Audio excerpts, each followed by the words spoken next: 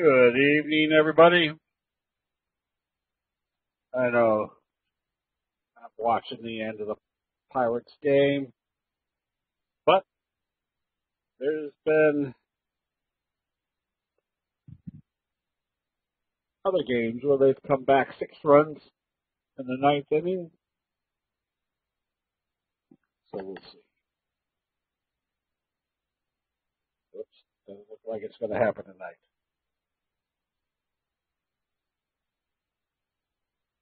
Yes, this is being recorded. So we're going to be working on trend analysis and just kind of. We haven't even started the promos for the private training sessions at Keuka Lake. We're already halfway filled up. So if you need information about the private training sessions, email me. We'll have all the information out here. I think Pat is on vacation this week. When she gets back, we'll start getting the information out to everybody. But it will be starting August 6th, Saturday, when you come in. I'll be sitting in front of the screens the 7th, the 8th, and half of the 9th. And you fly out the 9th. And we do the second session. You'll fly in on the evening of the 9th. Sitting in front of the screens on Wednesday the 10th, Thursday the 11th, and half of Friday the 12th, and fly out Friday night. So just put those on your calendar and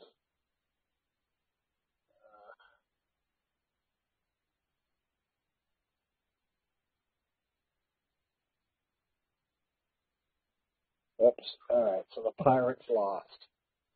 Okay. The reason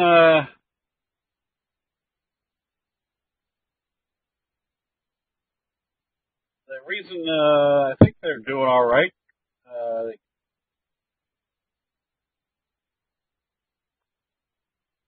Tom? Yep, everybody seems pleased with the results.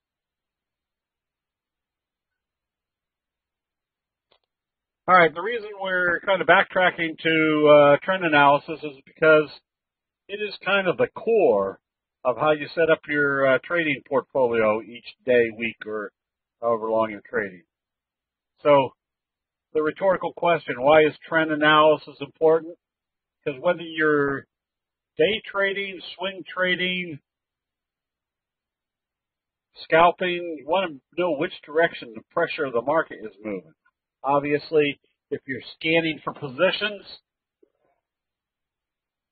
and we can analyze if the market's in an uptrend, you're probably going to be scanning more for the bullish trades. The market's heading down, obviously more bearish trades. So using trend analysis, the indicator sequence is very simple.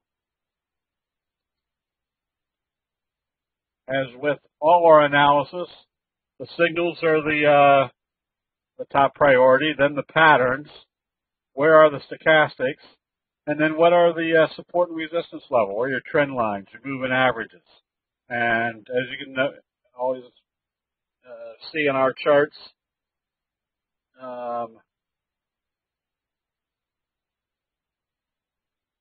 the moving averages that we have in our charts are the 200, the 50, and the 20 simple day moving averages, and then the T-line, our exponential moving average. And what signifies the market? The Dow, the NASDAQ, the S&P. So we always get a lot of questions of why do you use the Dow? There's only 30 stocks in that. Why not use the bigger indexes? And the answer to that is, number one, it only takes a matter of, once you can visually analyze what the market is doing, it only takes you 5-7 seconds on each chart. So in less than half a minute, you can analyze what the indexes are doing and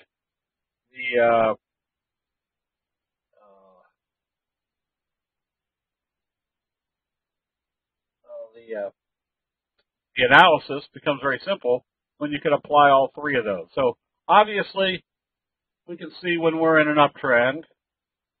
We can see when we're in a downtrend. Again, the red lines on our chart are the 200-day simple moving average. The blue line is the 50-day simple moving average. The gray line is the 20-day simple moving average. And then the most important element for our trading is the T-line, the 8 exponential moving average. So if we can analyze whether a trend's moving up or down or sideways, it's all important for how we allocate our positioning. If we're in a downtrend, obviously you're going to have probably more shorts than longs.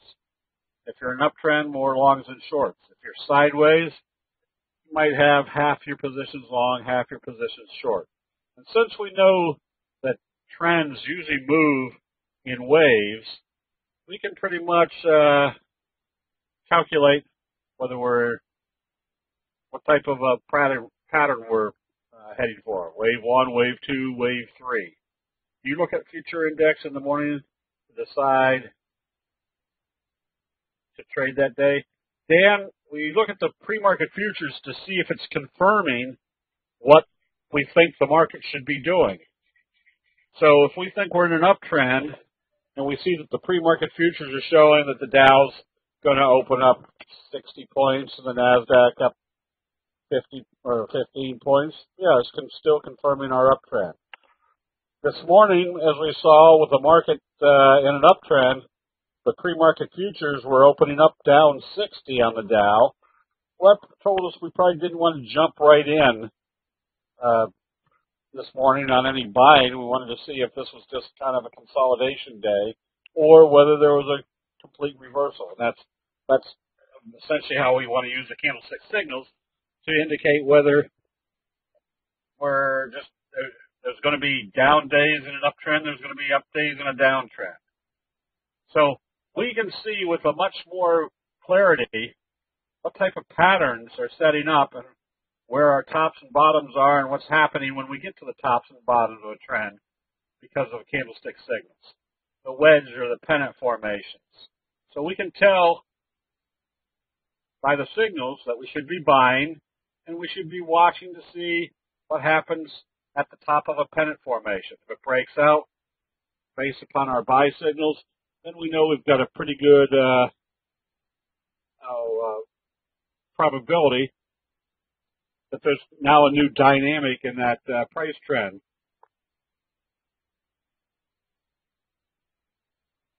And let's see what else we got here. So there's going to be times when we move down. We know we should be short. And there's times when we can start seeing things get choppy. We don't know whether we should be long or short, so we may have a different approach at that point. But then if they break the channel, now we can pretty much tell what's happening. We're in wave 1, wave 2, and probably starting wave 3 to the downside. And the reason that we want to analyze or know what the meaning of each signal or what the ramification is of each signal is if we're in an uptrend and then we start seeing it pull back, a lot of people won't know whether this is now a reversal and we're topping out. But when we use candlestick signals, we pretty much can tell what the nature of this pullback is. Very indecisive, which tells us this probably isn't a major reversal. It's just a pullback during an uptrend. So that the benefit, huge benefit we get is being able to analyze on a daily basis what each signal is telling us or what series of signals are telling us as far as the strength of a pullback. Same scenario. We're in an uptrend and they start pulling it back. What's the nature of this pullback? Very indecisive. And notice where it is compared to the T-line. It's kind of hovering around the T-line. And then what's this tell us over here? That this indecisive stage of the market is telling us that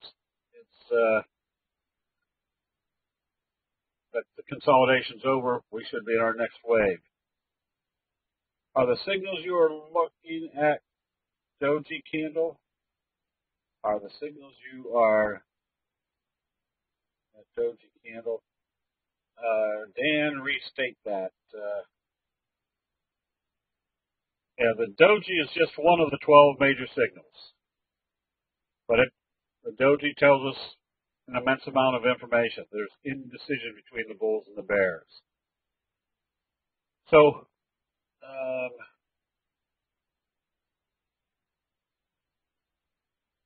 yeah, the stochastics are only telling us where we are in the trend. Remember, we're not buying or selling stochastics, but we're not using that as our lead indicator.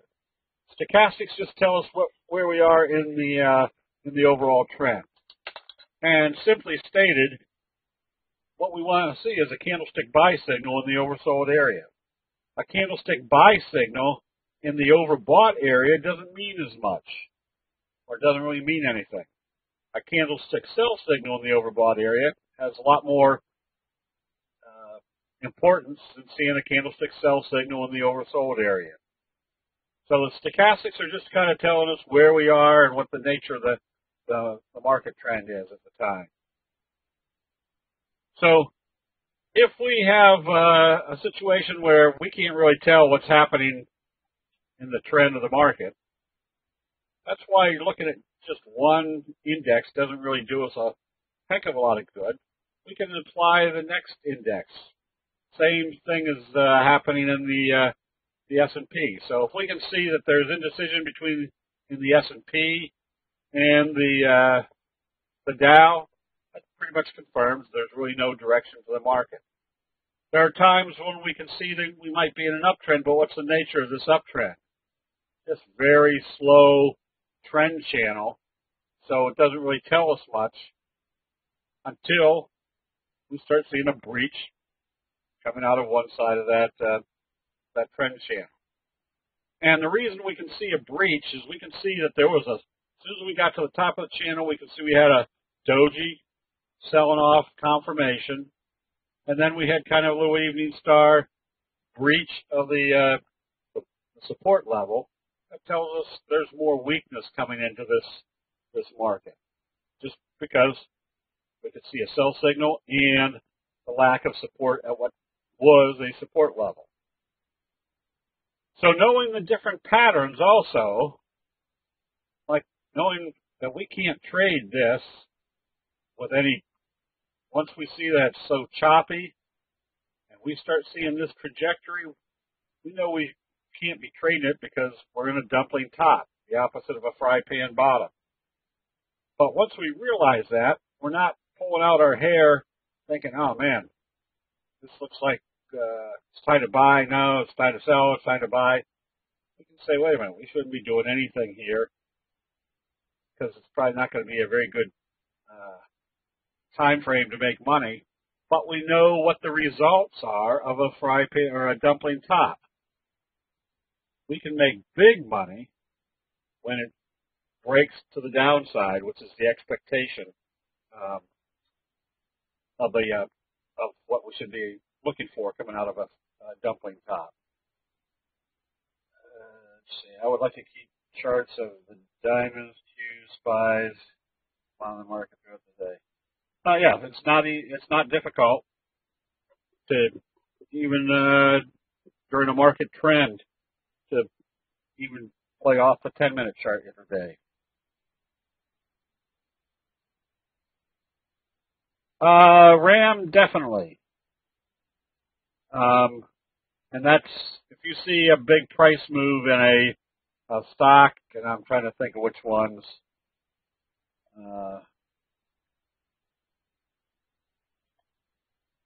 you got a very simple analysis. If there's a big price move and it's moving away from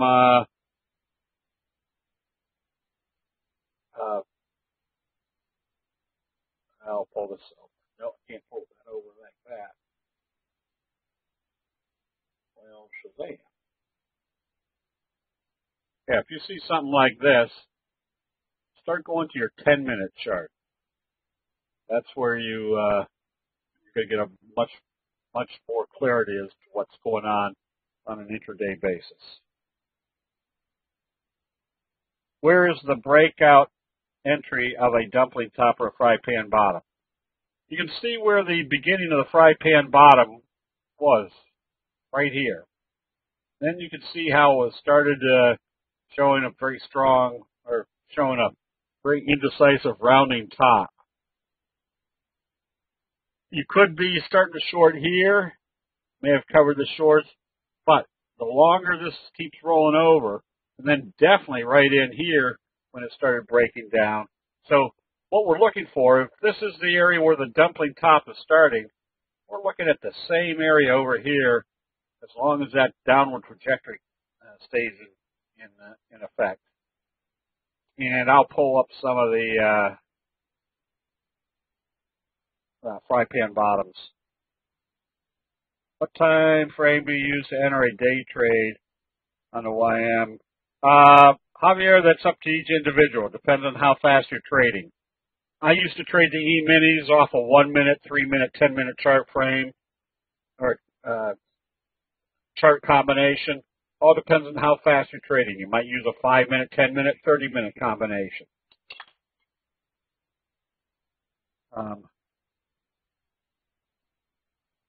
Paul, that's a whole different topic, but just to give you a real quick, simple thumbnail of how to allocate funds, the biggest problem that most investors have is their own emotions.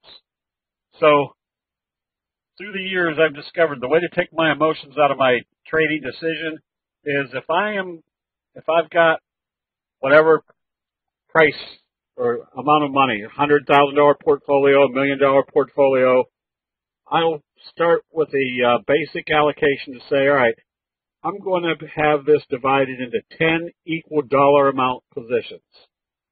And the reason for that is, if we're looking at a chart and it's the best chart in the world that we're going to make tons of money with it, and we're usually putting in let's say $100,000 a position or $100,000 portfolio, $10,000 a position, and we say, oh man, I'm going to put in $20,000 in this one because it's really good. Now what you've done is you've just changed the parameters of your trading strategy to where you've put your own emotions into, or your own ego into that decision. Now what happens is if that trade doesn't work, you say, oh man, I'm too smart not to know this is going to work. I'm going to give it a couple extra days. Keeps moving in the wrong direction, and you're closing it out 3 or 4 days later than what you should have closed it out because you had your emotions involved. The reason I keep each position as an equal dollar amount is because even if I think I have the best trade in the world, I put in the same dollar amount because the charts are giving me the probabilities that it should work. And when it doesn't work, I can easily say, all right, close out this position. This is 1 unit of my portfolio versus my favorite position in the portfolio. So again, doing everything I can to keep my emotions out of my trades.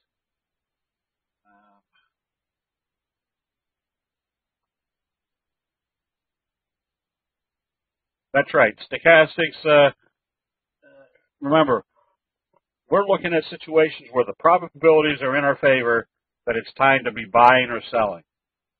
And probabilities have a lot different connotation than guarantee that it's time to be buying and selling. So every time I put on a trade, I know that I've got probably about a 33, 35% probability that trade's not going to work. So when I've already got that set in my mind, that this could possibly have a 33% probability of not working, when it doesn't work, I can say, all right, that was the probabilities, close it out, and move on to the next chart or trade where the probabilities are still 2/3 in your favor.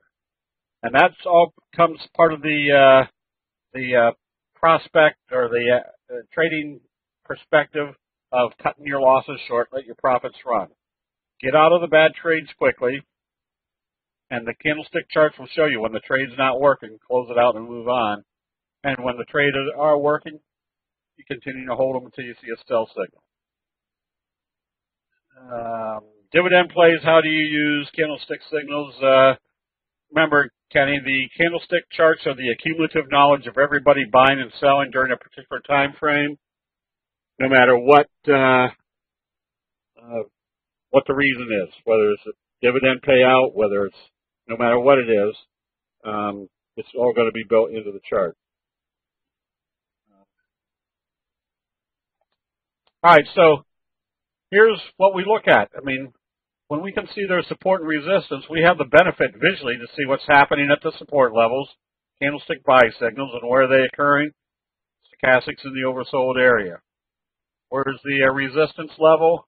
When stochastics are in the overbought area. So if you see something like this, because of the simple analysis or the simple rules built into candlestick charts, we know what should happen after a doji. The price is usually going to move in the direction of how they open after a doji.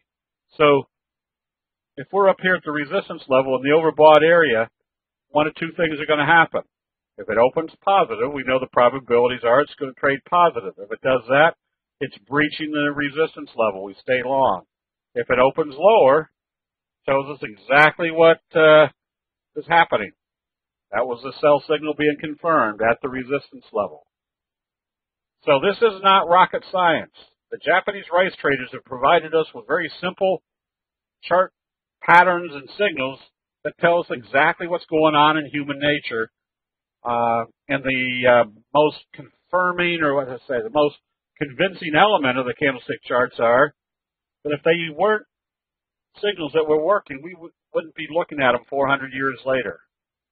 And not only did the Japanese rice traders provide us visual evidence of when or what should happen at a signal reversal area, but they also gave us the description of what was going on in investor sentiment when it got to that area.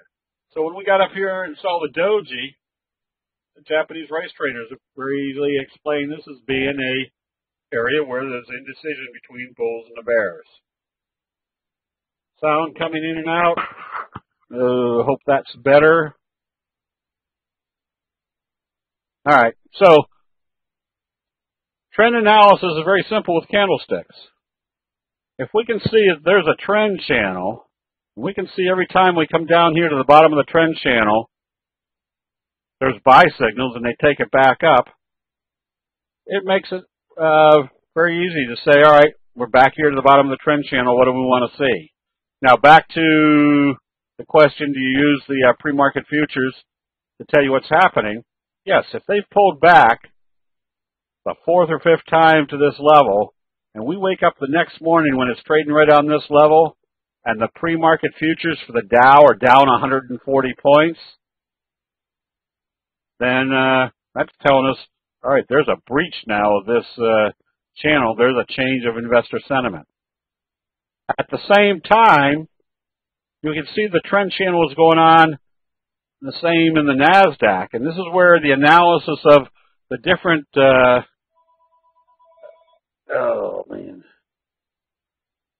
Marketing Plus, Yahoo. This is where we can see when the trend is continuing. If we're in an uptrend and the Dow is heading up one day and the NASDAQ's heading down one day or on the same day, it's pretty much telling us that there's no change of investor sentiment. But if we see a candlestick sell signal up here at the top of the channel and they're gapping it down the same time they're breaching the Dow, that tells us there's now a completely new dynamic in the overall market. We want to be closing out positions that were looking doubtful. I don't know why this sound is different. I bought a new headset because the other one was falling apart. So, anyways, John, I've written 3 books. If I was starting, if I was recommending, I'd buy High Profit Candlestick Patterns. That was the middle book. That gives you all the meat of the high profit pattern setups. Then go back to book number 1 that was published by Wiley and Sons, Profitable Candlestick Trading. That'll give you the whole gamut of the signals and kind of the philosophy behind them. Gives you a much more overview or clear overview of why the prices move like they do.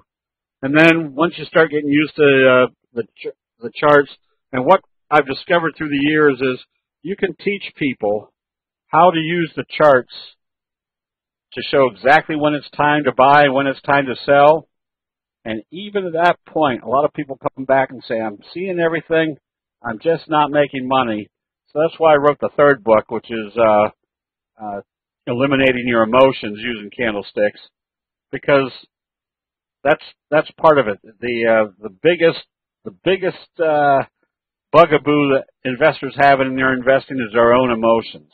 And candlestick analysis, because the probabilities are built right into the signals based upon the graphics, if you just follow what the charts are telling you, your mental discipline becomes a lot more refined.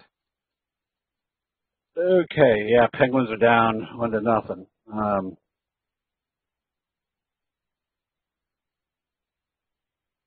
Okay. Lowry, that's up to each person also, a lot of times anything that's trading below 20, I'm usually buying the stock. Anything above 20, I'm usually buying the options, and the higher the price is, like on Amazon, Apple, Netflix, Tesla, those type of things, I'm trading the options, obviousobviously.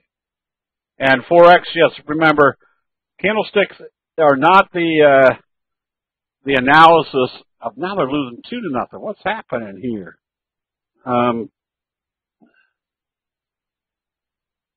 Candlesticks are not the graphics of a market. Candlesticks are the graphic depiction of what's going on in human nature. So any market that you have that has fear and greed in it, which is everything, they work just as well. The only thing in Forex is you don't get gaps or anything because it's trading fluidly. So also, when you're analyzing the markets, you got to remember there's some very simple rules. That the moving averages usually act as support resistance. You can, I've traded Forex. I don't trade Forex anymore. I'd rather just trade the stocks, or not the stocks, but if I'm buying the dollar, I'm just buying the dollar. If I'm selling the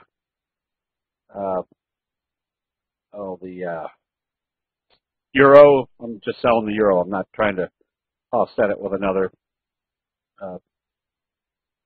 currency. Would you consider to have a chat room for futures? Yeah, we do already, Fran. We have a separate chat room for our futures combined with the option trading market. I trade the ETFs, and we'll get to those here in a little bit also. Remember, it's anything that has fear and greed in it. All right, so remember, the moving averages act like magnets. When it comes, notice how when they breached the 50-day moving average, the first thing they did is came back up and tested it and failed. Second time, they went through. Now, we can see what happens once it got up here. Lots of dojis in the overbought condition. When they started selling it off, it told us it was time to take profits. But the candlestick signals told us they were still buying coming up the second time. That candle right completely different than the indecisive candles over here telling us that they went through. And what usually happens on a support and resistance level? If a resistance level is breached, they'll come back and test it as support. And what did we see when it came back and tested it as support? Did a bullish harami. Told us the selling had stopped. We were probably still in a strong uptrend.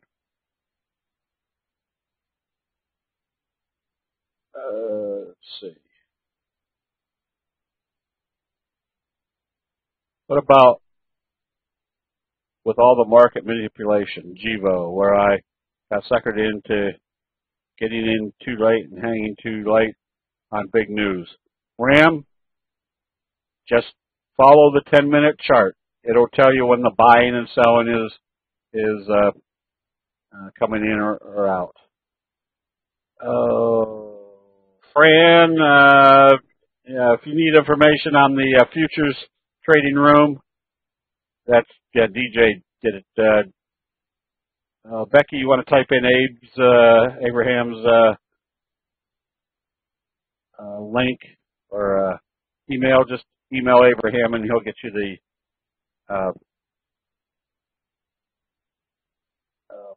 information. There you go. I used to do the E-minis. I don't do them anymore because I just don't have time.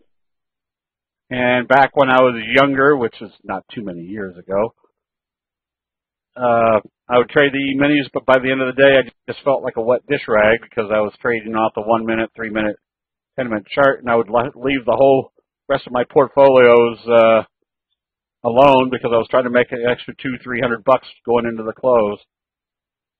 Now I trade much slower. I'm a swing trader, and but I will intraday trade. If I'm sitting around and the market's boring, I may flip to a E-mini chart or I definitely trade the soybeans, cattle, and that sort of thing during the day. So anyways, once a resistance level is breached, it'll come back and act as support. So if you're watching a couple of indexes, notice how the NASDAQ did a double bottom here, an inverted hammer, a bullish harami, right at the same level, came up, and notice what happened when we got up to the 50. Hanging man, doji, bearish confirmation. And we can see in this case the 20-day moving average was acting as support on these hammer type signals, taking it back up through. So we can see very visually where the support and resistance levels are. I will look at the weekly chart. If I see two good trades, not knowing which one is the best, then I'll flip to the weekly chart to see which one has the better weekly chart to it. So the support and resistance levels in a trend become very important. If you can see you're in a downtrend and every time you come up to a resistance level, we can see exactly what's happening, especially with stochastics in the overbought area. A bearish engulfing signal at this downtrend back below the 50 and the T-line tells us we want to be back out of this. They tried to bring it up again, and there was our left-right combo, another failure at the 50. Told us we're still in a downtrend. Just gives you much more clarity as to what's happening at the resistance levels. This was, I think, the S&P. Now, this was the NASDAQ. Left-right combo, failure again at the same level. And you can see the wedge formation. So if it didn't support here and continued to go sideways, notice what happened when we got back to the bottom of this support level. They gapped it through. How long do we stay short? Until we see a buy signal and a close back up above the T-line. What ID the indicator in the overlay on the chart? What is the indicator in the overlay? And here, these are stochastics. My stochastics are 1233. So if you see, obviously, I see a candlestick buy signal in the oversold area, you're in an uptrend. If you see a candlestick sell signal in the overbought area, the probabilities are pretty strong you're in a downtrend. So basically, you use the indexes.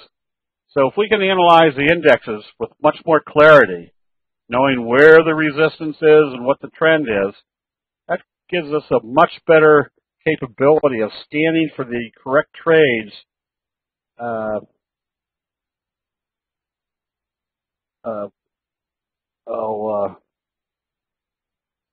that if we're in a downtrend, obviously we're scanning for more shorts than longs.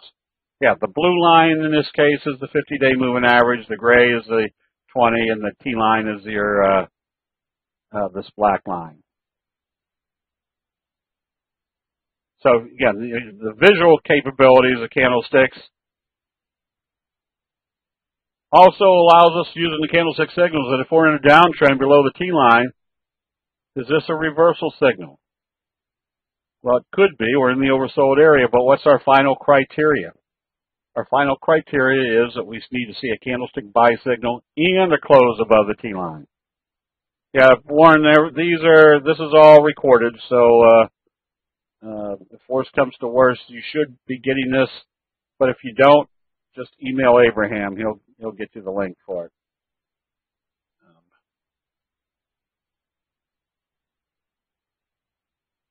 So, very simple rule of the T line. If you see a candlestick buy signal and a close above the T line, you can stay long until you see a candlestick sell signal and a close back below the T line. Now, that has, now it's 2-2. Boy, oh boy. That has a lot of important ramifications to it. On any uptrend, you're going to see candlestick sell signals. And I used to get whipsawed out, but I wouldn't get back into the trade because I was off doing something else. Now, at least I know if I see a candlestick sell signal, it better close back below the T line or you continue to hold it. How many candles do you wait for to enter a trade? 0. Remember what the whole purpose of a candlestick signal is. It's telling you there's been a change of investor sentiment. Somebody asked me what time frame or how many candles before you decide it's an uptrend. And the answer is 0. If I see a candlestick buy signal and it confirms the next day, I'm buying immediately. The gray line is the 20-day simple moving average. And the reason we have the 200, the 50, and the 20 is that's what every major money manager uses to make their decisions. And again, this is not rocket science. Investor sentiment works the same way time after time. What we just are looking at it now is in a much more clear format. And all that happened was the Japanese rice traders just made it very simple by telling us where they opened and where they closed. And that information adds a lot more to your chart analysis than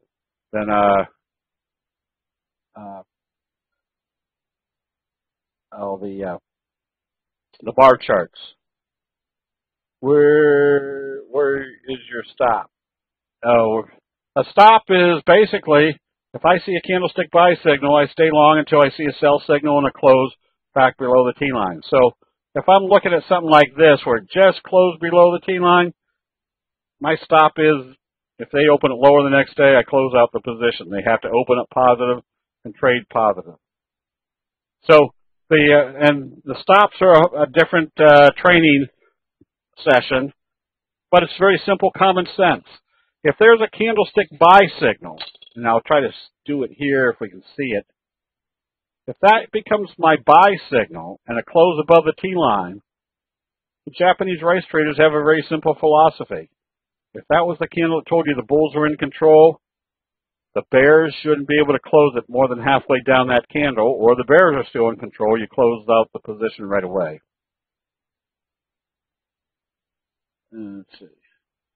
Do the signals work in the pre-market and after-market hours? No. I say no. I don't. Yeah, you can't use the after hours. If there's 4 million shares traded in this stock every day, after hours it may trade 20,000, and that's usually people trying to get in and out because of margin or something. Use the charts that tell you what the money is actually doing. So we got very simple chart patterns. When you see a pop-up like this, what do we expect? This is what we call the 45 degree, and it has a very simple ramification. You can stay long until you see a candlestick sell signal and a close below the T line. This takes a lot of the worry, anxiety, and emotion out of your trading. Just keeps you in trades until it's time to come out.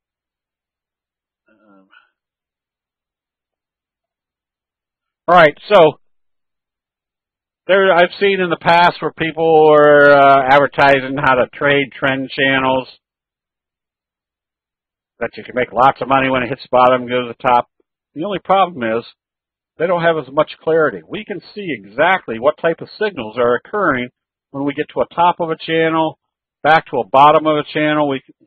Again, with you adding the stochastics and the buy signals at a support level, which is in this case the channel, we know that we're in an uptrend until we get back up to the top of the trend channel. Does that tell us that we're going to top out right there?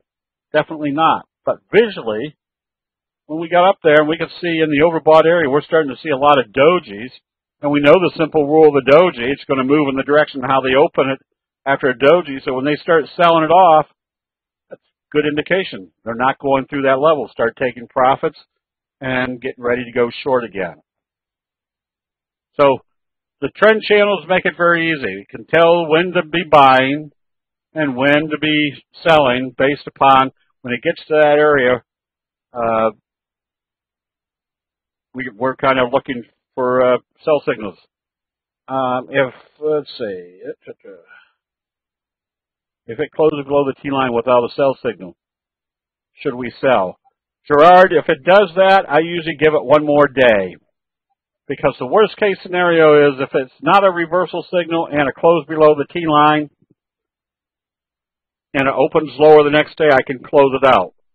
I can always buy it back if it comes back up above the T line, which goes into the kind of the perspective of if a trend is in an uptrend, I don't necessarily need to have every single dollar of that uptrend. I just want to make sure I'm in the right direction at the right time. So if there's a 10-point move to the upside and I'm only getting 8 points of it, that's fine with me because I just want to make sure I want to be in the right direction at the right time versus holding on to something that might be pulling back some of the profits of that uptrend. Do bar charts work as well? No, Ram, this is the whole point of candlesticks. Candlesticks were developed by the Japanese rice traders by, let me find a bigger chart, by the information that's given into each chart that tells you when they open it here and close it here, that's a bullish candle. If they open it here and close it below where they open it, it's a dark candle. That gives you a heck of a lot more information than the bar charts. And I say a heck, an immense amount of information of what's going on in investor sentiment. You can always have a day where it gaps up and trades down, but it's up for the day. But it's giving you a lot more information if that's a gap up with a dark candle than what a bar chart would be showing you. Only care about price, no volume. The only time volume comes into play is at a reversal area. If you see on the day of, the day after, or the day before a huge volume spike, that pretty much tells you what's happened. There's been a major change of ownership. But a lot of people say, well, I want to see the volume go up when the price is going up. Volume and price have absolutely nothing to do with each other. If the price is going up and nobody's willing to sell, it's going to go up on lower volume. And again, we're not buying volume. We're buying price. Make sure I'm getting all the... So we can kind of calculate where we should be watching for the next reversal signal. But if we can see a trend channel has developed, we know where to be looking for buy signals, where to be looking for sell signals, where to be looking for buy signals. Doesn't necessarily mean it's going to reverse there, but if we do see a reversal signal, we're in early. We know immediately that we can start buying instead of waiting for everybody else's confirmation to start kicking in. Do you do any type of scanning? Yes, every night. The formulas are very simple for candlesticks. If you can actually verbalize what the signal is, you can write the scan for it. And our scans are now everywhere. We've got the scans formulas on our website for TCNet. The scans are at TOS, TradeStation, NinjaTrader. They use all our formulas. How does the comment look at the direction of the open? after a doji work. Kevin, you can't. Or on a doji, yes, it could still. The only problem with the continuous trading of Forex is that you're not going to have gaps or anything. But it will work. I mean, it works just as well for Forex as it does anything else. Bruce, I'm a little confused. The bull and bear flag setups, they just look like sideways pennants. I'll see if I can find some. How do you use scan, find stocks, or trade? Very simple. Once the scans are in, all you do is refresh your charts each day. I can find the best trades out of the, whatever it is, 10,000 trading entities out there in probably less than 3 to 5 minutes each day once your scans are set up. Sometimes I can't find your index tickers. Any reference table. Oh, somebody in the chat room should know that. Both of those questions for TC2000 and TOS. I don't know the exact links offhand because I'd never have to look for them.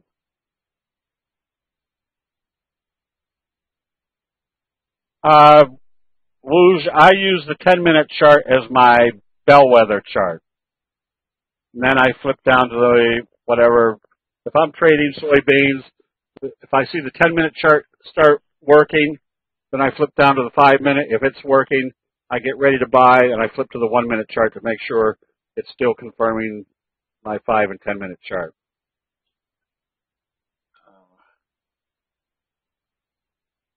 How many trades are you in at once? Usually, if I've got a portfolio of any size, I'm usually in about 10 trades. That doesn't necessarily mean I'm all 10 long or 10 short. I might be 7 long, 3 short, or if it's a real strong market, I might be 9 long, 1 short. If it's a choppy sideways condition like this, I might be in 5 long and 5 short. Which candlestick patterns do you scan for most often? Oh, there's the 12 major signals, 6 longs and 6 shorts, and there's probably 6 or 8 chart patterns. So I go through a very simple scan. I use TCNet and Metastock. All you have to do is, the first scan I do is which stocks had the biggest percent price move today. And I can go through the first 20 charts in probably a minute and a half. But during that time, I'll probably come up with 5, 6, 7, 8 charts that are coming up off of candlestick reversal signals and had a big day. Conversely, if the market's heading down, I can scan for which stocks had the biggest percent move to the downside. And usually within the first 20, I'll find 3 or 4 trades that look excellent. But each scan can be done individually. If I'm looking for hammers at the bottom, very simple. I'm looking for my stocks trading in my universe, which is usually stocks greater than 5, trading more than 200,000 shares a day. And then I can scan by which stocks are trading below 20 or in the oversold area. And then I can scan by adding the hammer signal to it. So I've found all the hammer signals in the oversold area. Or the same setup, but with the doji signal, looking for dojis in the oversold area. All right, I'll get to everybody's questions. Let me kind of run through the charts just to kind of show that you can see when a trade channel is setting up. When you get to a bottom of a level, we start seeing buy signals. Good probability they're going to come back up and test the top of that channel.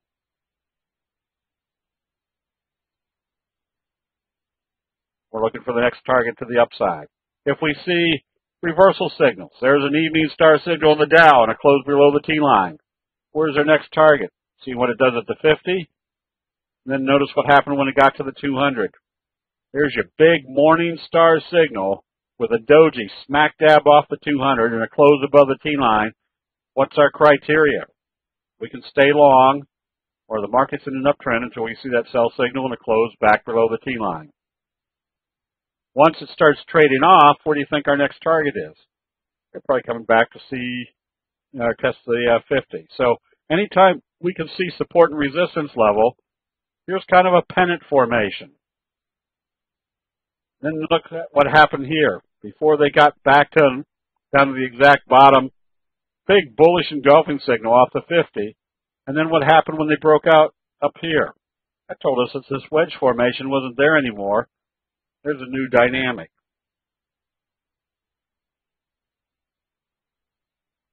Yeah, Chicken Hawk, yeah, that's a very strong price pattern, is the J-hook. So we're looking for breakouts. Anytime we can see there's a resistance level, and we see a buy signal set up, there's a Morningstar signal. What does that tell us? They weren't bringing it back down to the bottom of this wedge. They've now broken out. That just gives us much more clarity that a new price trend is in progress. See a trend channel, and they break it to the bottom side. That means we're heading to the downside. We can project our targets much easier also. Oh, we're getting right to the end now. So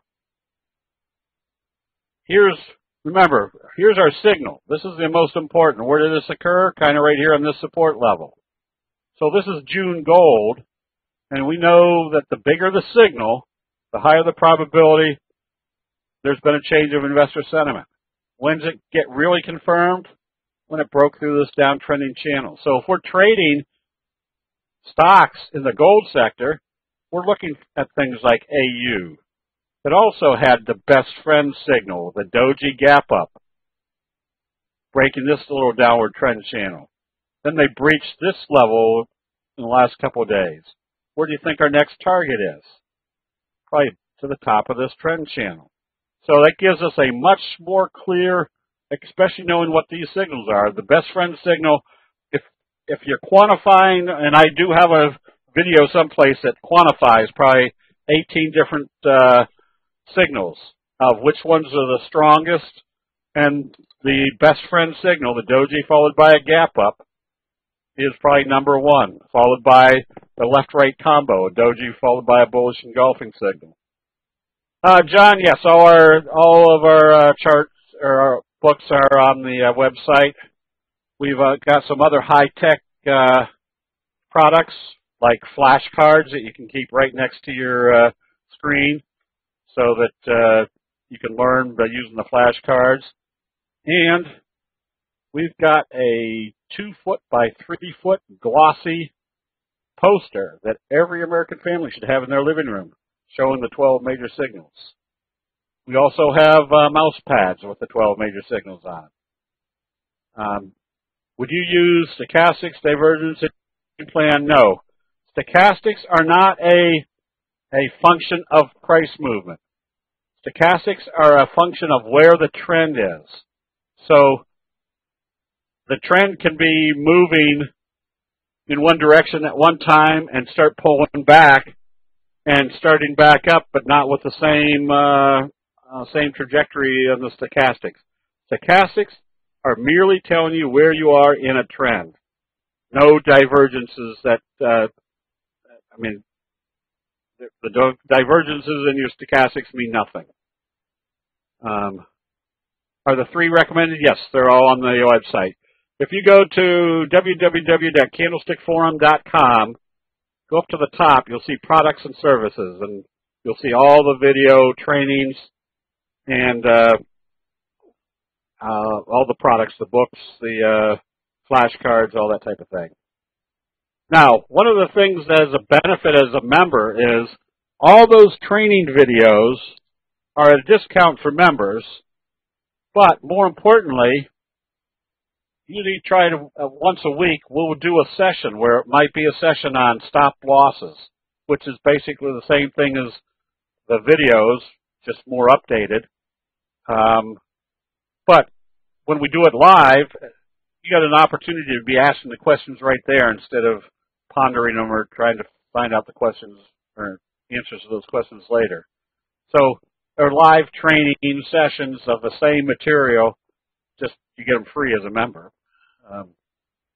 Use the T line as the middle of the road. Now the middle of the road, the T line, if if you're waffling up and down above and below the T line, that means you're waffling. You probably shouldn't be there. So anyways, right now we're in the gold stocks because the market's heading up, and as we can see, gold is heading up. So that probably gives a lot more strength to being in the gold stocks, or even leverage even that much more, like the Nugget, the leveraged, 3-time leveraged ETF. And so I trade the ETFs, but I trade the options. So not only am I getting the leverage of trading the 3 leverage, but trading the options at the same time, which, again, if the candlestick signals work correctly, which they do, or they wouldn't be around for 400 years, you could make a ton of money just by seeing when it's the appropriate time to be in and out of positions. Why is AU not an island reversal, island top? Because look where your stochastics are. They're still heading up, and we're gapping up. So it would be an island reversal if they happen to gap it down here. But I suspect that when you start seeing, remember, the gaps tell you information. Candlestick signals and gaps are your best friends. If you see an indecisive trading day at Doji, and they gap it up the next day, what's just the common sense analysis of that? That is, after indecision, they've told you exactly with force which way they're moving. And not only are they going to move it with force, it's going to be in that direction. It's going to be a sustained trend until you see a sell signal. For what you use T-line. Oh, Bob rephrased that. Yeah, it doesn't matter which way you're going, whether it's long or short. Remember, if you see a candlestick buy signal, if you start seeing sell signals in the overbought area, where's the price going to move back to? Probably back to the T-line. What do we want to see at that point? That it stays above the T-line. When it starts closing below the T-line, now what's our assumption? If you're closing below the T-line after candlestick sell signals, you're in a downtrend. Now you can project your targets. 50-day moving average, which in this case would coincide with that gap right there. So it just greatly improves the probabilities that if you can analyze what the trend is doing, and you see a sell signal at the top of that trend channel, you can pretty much project where the target is for the next trade. So anyways, all this is utilizing the information that's built into candlestick signals and then adding the other indicators to it to tell you improve your probabilities. So before we start doing some live charts, Becky, do you have the link? I think we've got 90 minutes of analyzing the market trends for 17 buckaroos. Usually I think it trades for $147, but we'll make it a special for 17 bucks. And a lot of people always ask, well, why are you selling stuff so cheap if it's good? I think it's great. But what I discovered through the years is a lot of people know about candlestick signals, and they always say there's too many of them to learn, and they don't always work. And I always came back when I first started asking people on the internet back in the late 80s, I guess it was the mid-90s when the chat rooms started coming on. I would ask people rhetorically, why isn't everybody using candlesticks? They make so much sense. And the answer was there was too many of them, they didn't always work. And I kept coming back to the premise that if they didn't work, we wouldn't be looking at them today. And there was too many. That didn't work. Becky?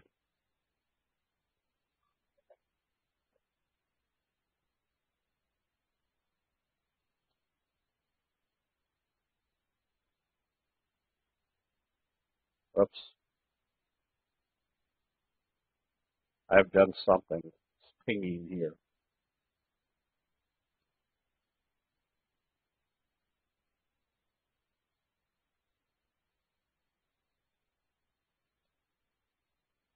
Ah, it seems to open.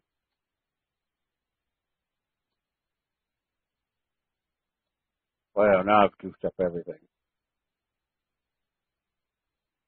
Whoops, I think I've even lost the chart. All right, so let's put on pause for a minute. Rick, let me bring over the live charts. So remember, the whole point of analyzing the market trend is to, whoops, let me do this.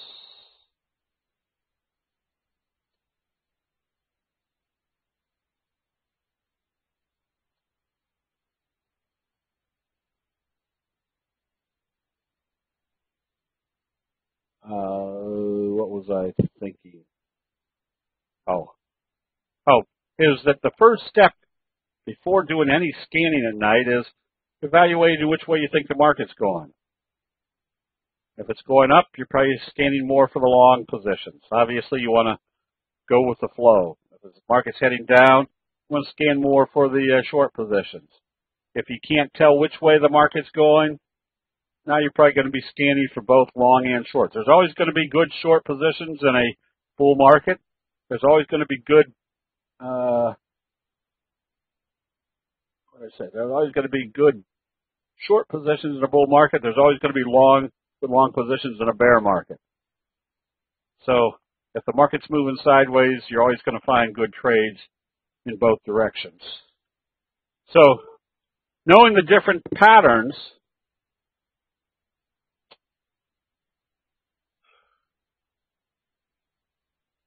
and we know what the ramification of the patterns are.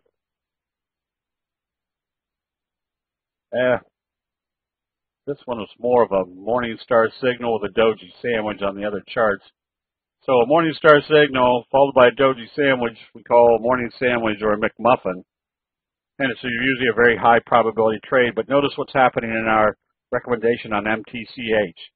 It's broken this downtrending channel with a strong reversal signal. And notice what started this. A hammer signal with a gap up off, kicker type signal off the 50, breaching this area, gave us a good price trend. If I'm day trading, I'm usually using the starting off on the 10-minute chart. That's kind of my bellwether. And that's all up to each individual too, Brian, of how fast you want to trade. Now, if I'm trading the dollar, let's see if this is going to work. If I'm trading the dollar, I might trade off the 15-minute chart because it moves a little bit slower. Whereas if right now we're long soybeans, and we were trading that off the 10-minute chart, notice on the daily chart, when it broke through this area, that's where we had our buy stop at 109.20. And the reason for that was on our 10-minute chart, see if I can find it.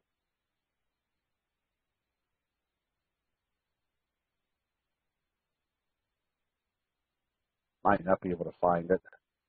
But on our 10-minute chart, no,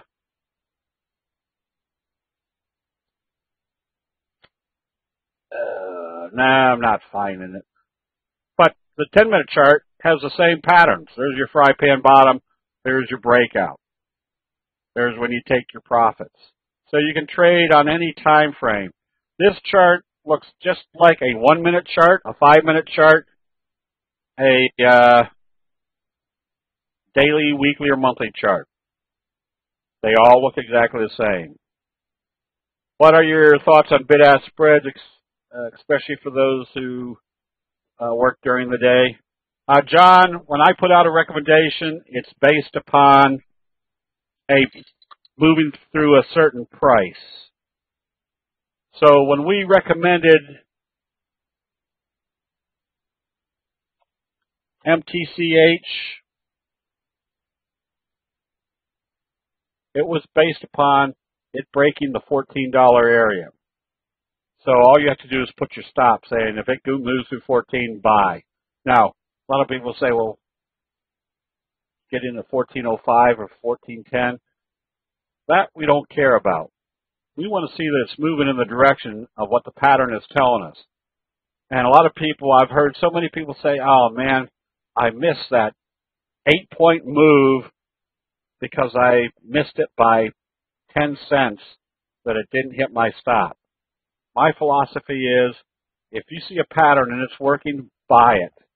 Doesn't matter whether you paid 14, 14.10, 14.20, because if our expectation is that if this is wave 1 and this is wave 3 and this is going to be a 4-point move, it doesn't matter whether you bought it at 14, 10, 20, 30, if you're going to come out hopefully at 18, 18.50. So the bid-ask spread doesn't really mean anything. Just put a buy stop. It's still buyable, yes. Because if this is what we can calculate as our upside and it's just broken this level, yeah, you can still be buying this one. So we're looking for things where the patterns, there's our bullish Harami, little scoop type pattern on American Airlines. Where's our first target? Up here at the 50. Where's our second target? Up here, fill in this gap. So the point that we want to try to analyze where the target is there's going to be a lot of charts. I say a lot of charts. I'm just going to pick out one. Monsanto. Monsanto right now looks like a good looking chart, but it might move up great and you only make 4% on that trade. I'd rather find a chart that looks like this where the move has a 40% upside potential. Does that mean I'm always going to get it? No, but if the chart is telling me that the price is going to move in a certain direction, I'd rather find something when it moves in that direction which makes it worthwhile.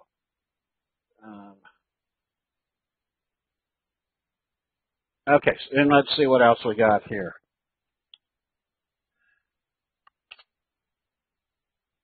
GEF. Somebody was asking earlier, when is it time to buy a fry pan bottom? I'm usually looking at right about the same level that it's where it started to start buying. Now notice what started the uptrend. There's our Morningstar signal that bounced off the 50, starting an uptrend. Then usually what happens when you get, I say usually, sometimes what happens when you get to the end of a fry pan bottom, you start getting some whipsaw.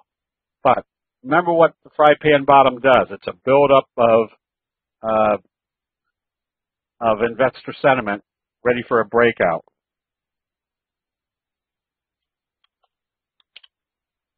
And ARGS, you can see the same thing happening right here. There's the fry pan bottom, there's the breakout.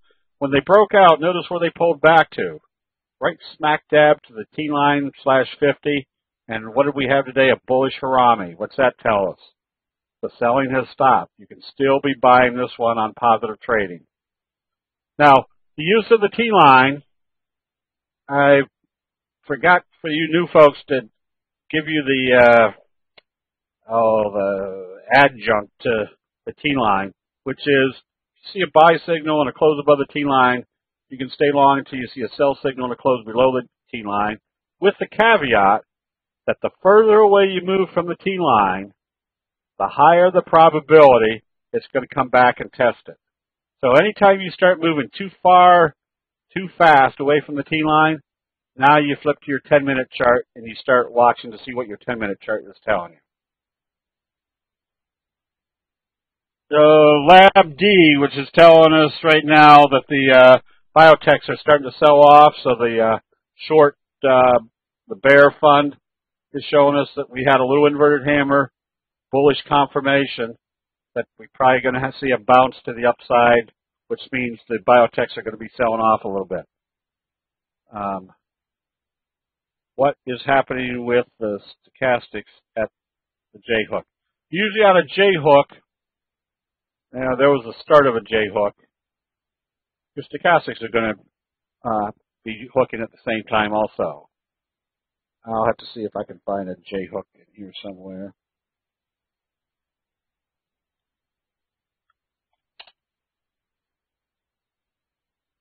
This is somewhat of a J-hook, but this is where you observe the obvious. Notice when you came out of this slow fry pan bottom where it broke out, when it gapped up through the resistance level. Strong price move, So you started seeing selling. And when the selling occurred, where did it move to? This is why when we do our, well, we should have done why the moving averages act like magnets. Because if you're a major buyer, an institutional buyer, and you're ready to buy the stock, but you see it's fading back, where do you think you're going to start really looking to see if it's supporting? You're probably not going to start buying until it shows it's supporting off the 50. Then you start jumping in. So that means there's really no strong buying until it gets to that support level. And we can see exactly what happened when it got here. There was our best friend signal, which tells us if this is wave 1, this is wave 2, wave 3 should be the same magnitude as wave 1. The T-line, yes, is the 8 exponential moving average. Oh, yeah, in the members area, there's, on our website, we've got about, I think, close to 1,300 pages now of information on candlesticks. A lot of it is current running information, which is the scanning formulas, the analysis of the markets, that sort of thing.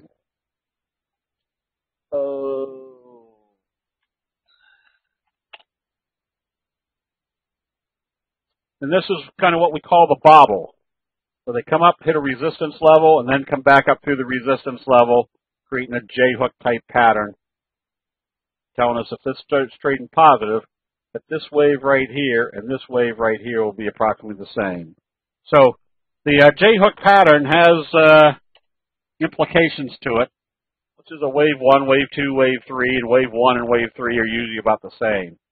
AG, the gold stocks are all acting well. Again, when they gapped it up, told us we're probably heading to the top of the trend channel. SA, we looked at earlier, notice how it's broken out through this downtrending channel. And how did it start up? Again, with a kind of spinning top doji gap up, telling you there's going to be some strong buying. We did AU. The gap ups right now are telling us that more than likely, if you drew a line right through the tops,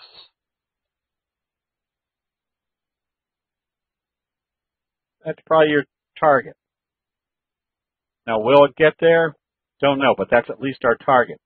When it does get there, now we can become a little bit more conscious of what type of signals happen once it got to that level. If we see a shooting star or a doji, we're more apt to take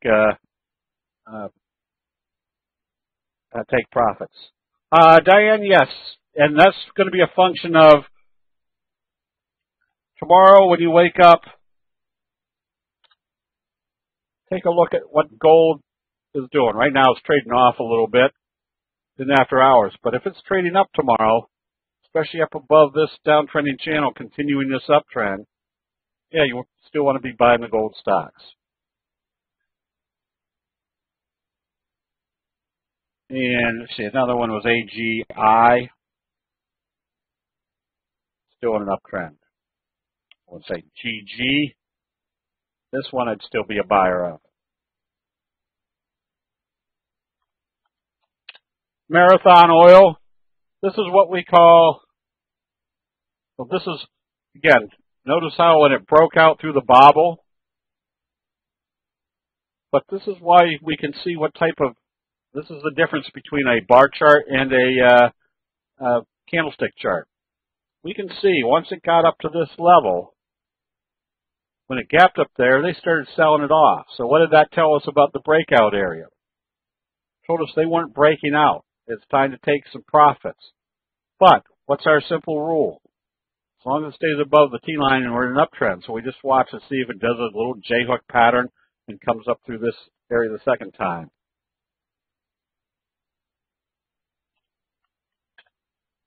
Soda. This is also kind of a J-hook pattern. J-hook pattern doesn't have to be a hook. It could be a wave 1, a wave 2, wave 3. So if this is wave 1, wave 3 is going to be approximately the same. So when I know it's approximately the same, and I'm up here in the overbought area, I don't know what this went from 14 to, let's say, 18.5, 4.5 points. That means from 18.5 to 22.5, 23. I'm almost there. I get a little bit more diligent as far as watching for sell signals. And SGRY, there's that fry pan bottom. So, very simple rule of fry pan bottom. You can stay long as you don't see a sell signal and a close back below the T line. The fry pan bottom, that buildup of investor sentiment, you couldn't trade this the whole time, but as soon as it started curling up and breaking out, that's when you knew the enthusiasm was coming back into that position.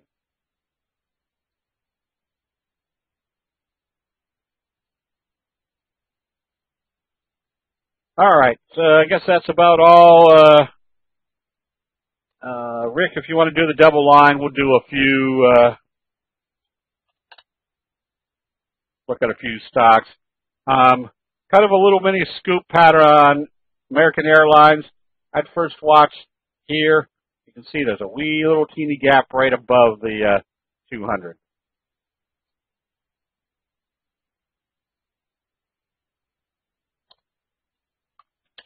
Las Vegas Sands, another fry pan bottom. Very simple rule, you stay long.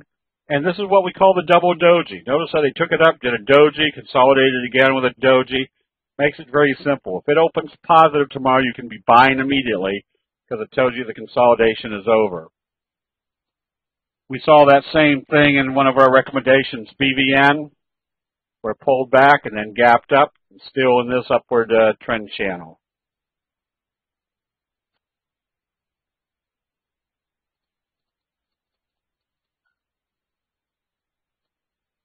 Let's see. Abercrombie Fitch,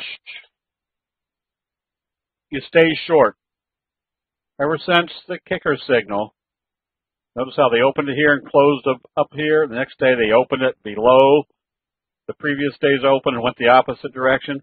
Right now you stay short until you see a buy signal. Whiting is still in this kind of slow fry pan bottom. You stay long. Notice today they opened it right on the T line and started trading it positive, which tells you to stay long in this one. This one, UEC, you see the tremendous consolidation, but you have a doji. Remember what the simple rule of doji is. It's going to move in the direction of how they open it after a doji. Same thing in URRE. Took it back up, big consolidate or big profit taking. If they open this positive, you can start buying.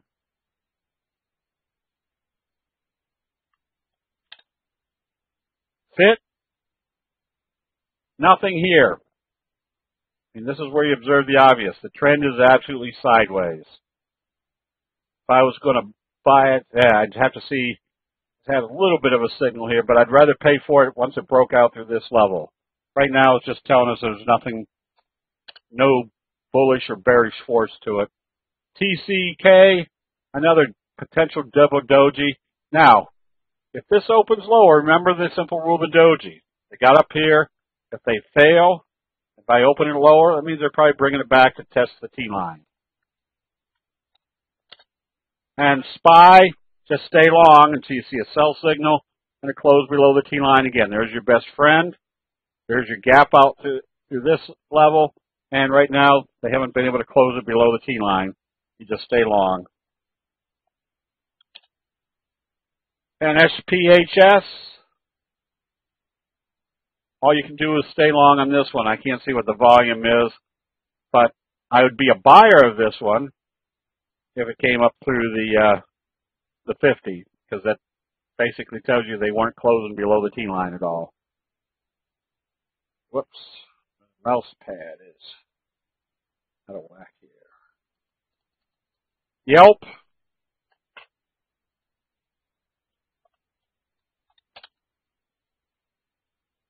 Slow curve, fry pan bottom type pattern. All you can do is stay long. On the Dow today, there wasn't there a sell signal of a gap down, followed an up day and a doji day.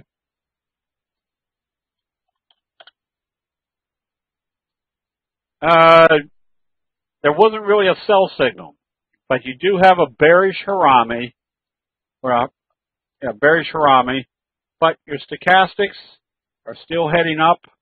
You're still above the T line. So because you did a doji today, makes it a very simple process. If they open this and start trading positive, your uptrend is in progress. If they open it lower, that means there's some more consolidation going on after, again, with a simple rule that they're going to move it in the direction how they open it after a doji. Tesla looks like it's trying to pull back to the T line. Just watch to see if it bounces back up off of there. Basically, your bobble pattern. DBA, you're starting to move away from the T line. And you not quite a dark cloud. Remember, a dark cloud needs to close more than halfway down this candle. I hate that up there. But if this opened lower tomorrow, I'd be have to take profits with the anticipation they're going to bring it down and test the T line. The reason for that is, where do most people buy? They buy exuberantly at the top. When you start seeing gap ups in the overbought condition, start watching for your profit taking. CNX,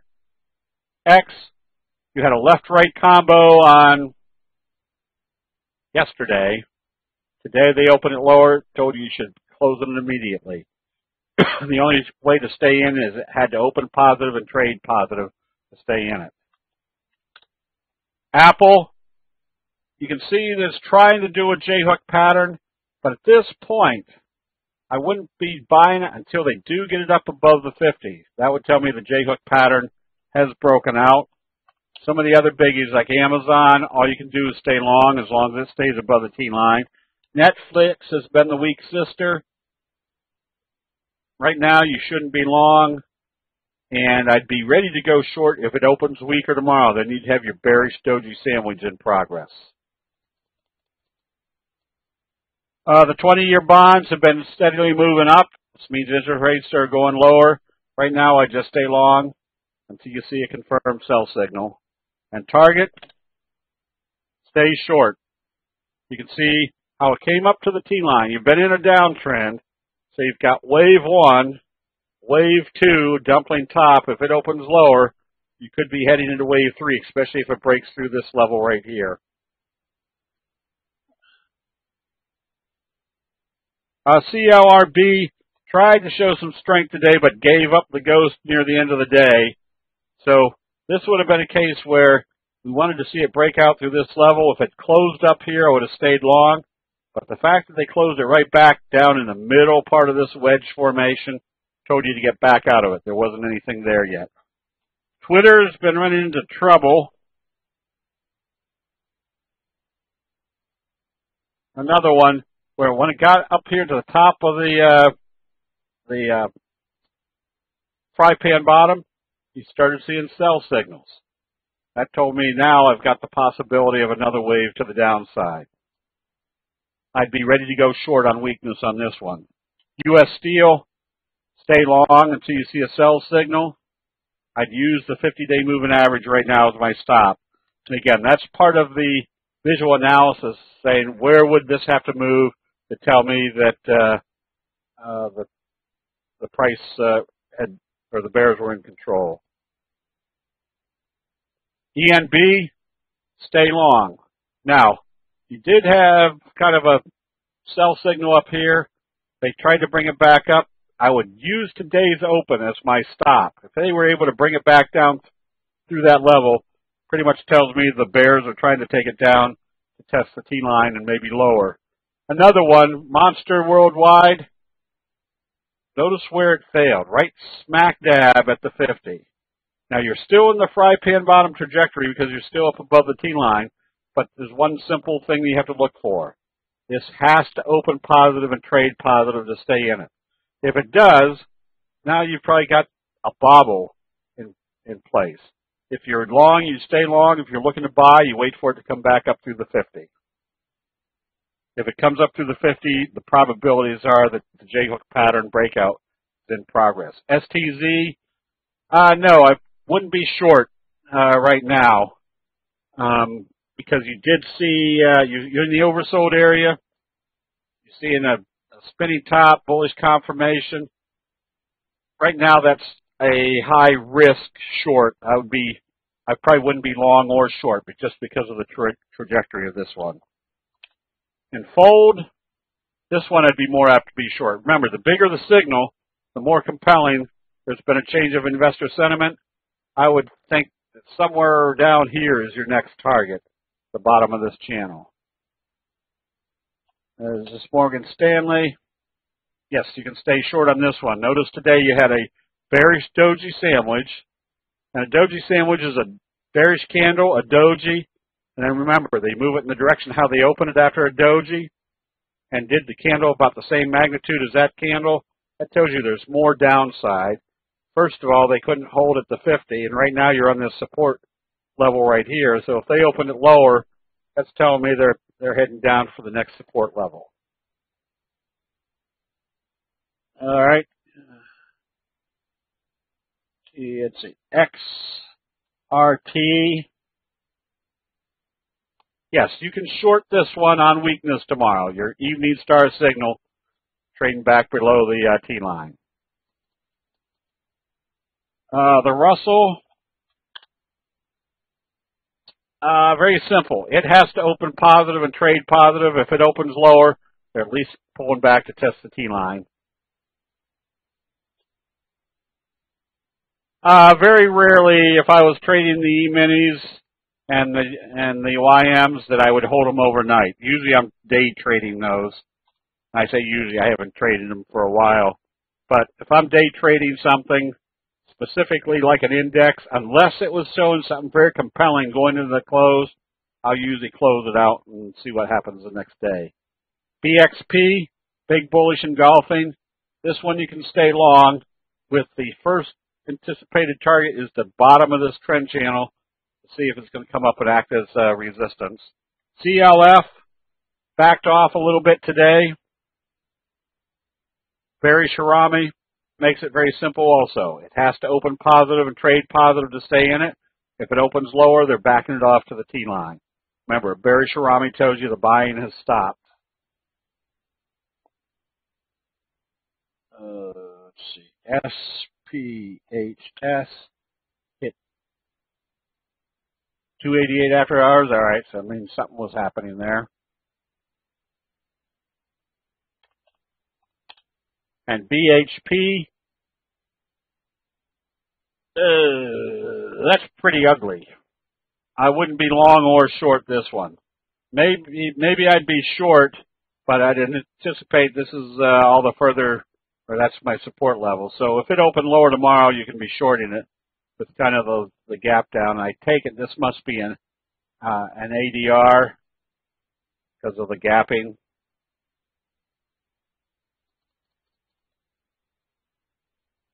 What are your thoughts on moving average crossovers? I don't pay any attention to them. We're not trading the moving averages.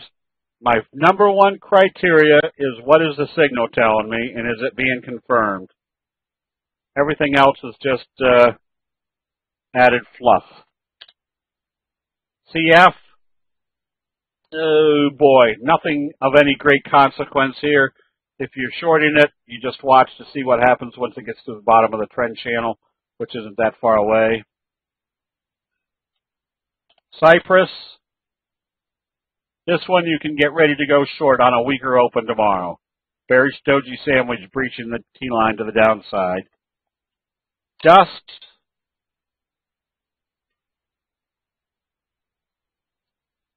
Dust right now, you stay short. And Nugget, you stay long. I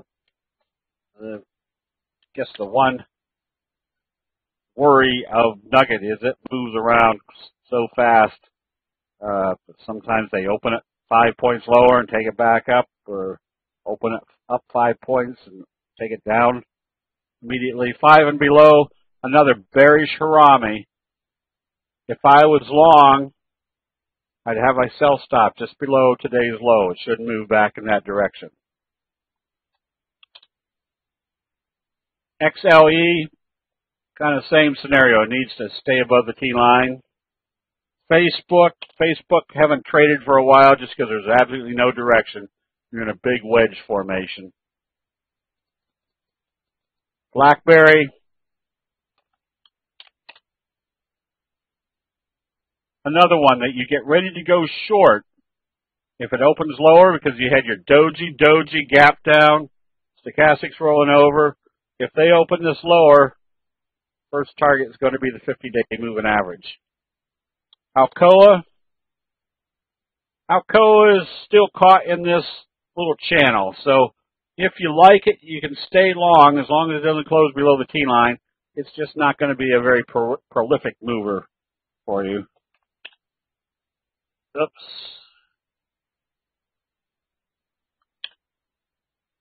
U.S. Steel did a Harami doji. Makes it very simple. If they open it lower, they're probably bringing it at least back to the 50, if not the T line. You want to see this one open positive and trade positive to stay in it. But right now, I'd probably use today's low as my stop or the 50. If I wouldn't want to see it close back below the 50. Target, stay short. Apple, I wouldn't go long until it gets up through the 50. This is being recorded.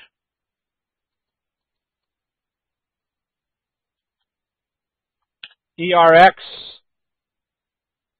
same scenario. This one needs to open positive and stay above the T line to stay long. And FAS, that's not a great looking chart. Just not a good trend to it. You could probably, it's just not a, it's a very slow chart. When I hesitate that much, my first thought is go someplace else. Don't trade that one. Priceline also has the prospect of failing right up here at this level, of coming back down and testing the T line. I was a stockbroker for 8 years, and I was the worst investor in the world. And I was giving people advice on how to invest their money. I got out of the business. Was it Gevo? Oh, right now I do the 10-minute chart, but if it opened lower, it's coming back down to test the T line. But when candlesticks came along, I kept looking at it and kept saying, this makes sense. And the more I looked at it, the more sense it made. So what it boils down to is the candlestick charts are merely the graphic depiction of what's actually going on in investor sentiment. So this gets you away from even having to listen to anybody out there and just let the charts tell you what to do. I'd be ready to short Chipotle on any weakness, especially if they broke this level, because you can see what the trend is doing. Your next target would probably be down here close to 400. And Goog is still in this trend channel. And you can draw a line here and see another parallel line. That's what your trend channel is.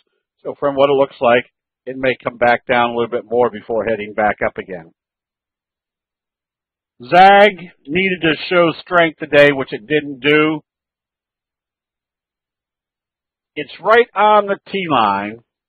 Whoops, no it wasn't. I would have been out of this one today. It needed to open positive and trade positive. The fact that they opened or immediately sold it off told you there's not any strength there. Go on to something else. 3 bars is good. It is if you can't get drunk at 1 bar. MTN. All right, now you be careful because where do most people buy? They buy exuberantly at the top. It closed up here. I would probably put a sell stop right here. If it comes back down through that direction, the profit taking has started. RAM, the most basic element of our charts are what are the signals telling you and where are they? Everything else beyond that is noise. let's see, I think we did CNX. This one you should have been out of on yesterday. Definitely out on the lower open today. Square, nothing there. You can see there's no direction. If I was going to do anything, if they open this week or tomorrow, I might start shorting it.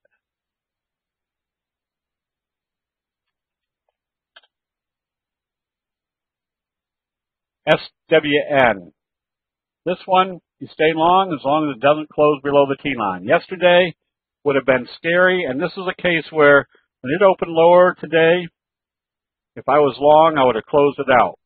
But then as it came back up through the T-line, I would have bought it back. So I may have missed out on 35 cents, but I'm looking at it on the basis that if this is my classic, a fry pan bottom, breakout, J-hook pattern, that 35 cents is going to be offset by the next $3.50 more to the upside.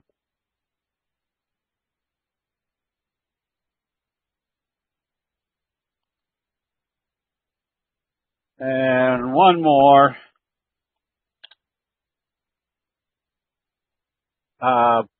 This one's a toughie to trade. I wouldn't be trading this one long or short just because you can't really identify what it's doing. So when you can't identify what it's doing, go on to something else. Okay, just one last reminder. Again, the thing that really helped me become a much more, going from being the worst investor in the world to constantly taking money out of the markets now, was seeing the candlestick signals from start to finish. And that's what basically our private training sessions up at Keuka Lake do. We start with the 12 major signals, start with a doji, and go right on through the patterns, the quantified signals, which ones are the best, where your stop losses are, where your entry strategies are to improve the probabilities of being in the right trade, and then scanning for the best trades. Keuka Lake, New York, yes, the Finger Lakes. It's 2.5 days where you get a butt-sore, brain-frying session. You don't have to worry about meals. You don't have to worry about rooms. The rooms are right there at the house on the lake. We sit there at the screens overlooking the water. We go to nice restaurants. So it's the type of weekend or type of 3 days training where when the session is over in the morning, everybody doesn't disappear. We all go to lunch together. We're still talking investments. We go to dinner together. And then a couple of sessions we've had, we went to dinner and came back and spent another 2 or 3 hours at the start. So basically, if you understand or you think you understand candlesticks, but it's just not quite fitting, this is where you see everything in a chronological order. And it's the biggest, I want to say, feedback that I get from people at these sessions is the light finally went on. Now I understand it completely, and you'll have a completely different perspective.